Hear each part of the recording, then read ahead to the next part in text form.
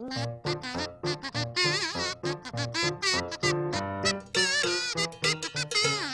called up Noah and asked him if we could make a music video for one of his songs.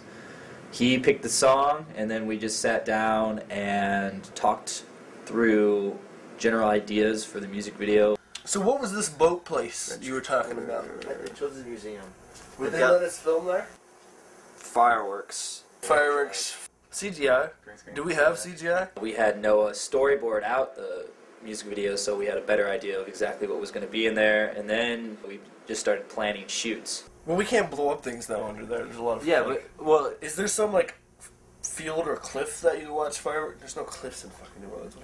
Our first problem, really, I would say realistically, was Noah's whole concept of what he wanted to do with the music video. Like, he had all of these crazy ideas that were really not feasible. Do we have an air duct I can crawl in? What about the tree? Can we go out to Summit, cut down a tree, and like have me running from the tree as it falls? Spectacular.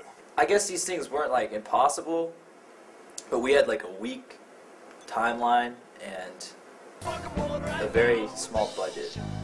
Shut down, shut down. Why everybody's fighting for the last life vest? Have a lollipop, send your mama text.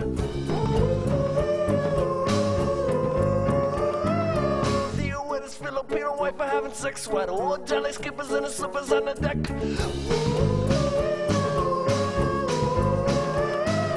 How do we get back? We made the whole video for $150. It was really a lot of phone calls to people, just making a phone call and being like, hey, can you guys show up here dressed as pirates? And luckily we have friends and associates that are down with stuff like that. You know, we bought like a green sheet and a bird. So that all had to happen before we could actually do the shoots.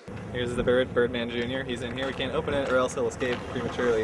And we were actually a little worried. He was in the box for like 45 minutes or so. And then came the time to do the shoot, so Noah and Matt went into Matt's truck so we could release the bird and hopefully catch it without it being a flyaway. Oh, there goes the bird. He's flying around. We only have one bird. We can't do it over again if we mess it up. So we got it, and he was just going to open his hat like this. And he tried that, and the bird didn't fly away for some reason, so he closed it and was like, okay, and like put it on his head. And then so we finally went to go and do this like one take, the only chance we get, and he takes off his hat, and the bird just falls to the ground and is like really confused, I guess, because he's been in the dark for like an hour. And then he flew away, and so that was it.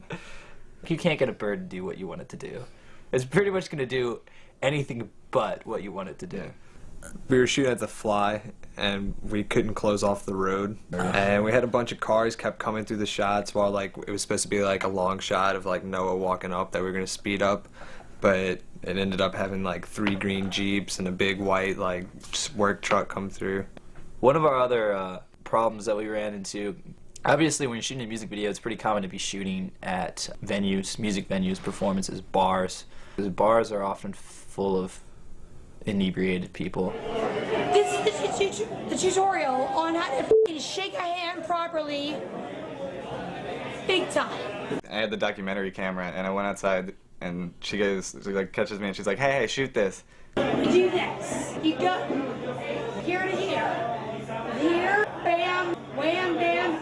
Look straight in the eye, firm handshake, especially if you're a chick. You shake the shit out of people's hands. Hey, handshakes.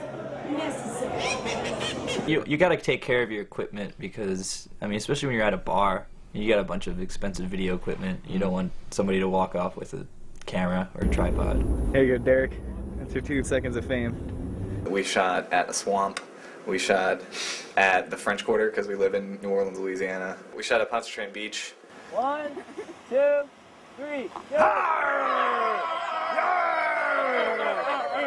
We were in the French Quarter at like 6 o'clock in the morning. This is where we had to do the shots with today. This is a longboard without a nose or tail. It looks like it's been grinded on. I think we still made it work.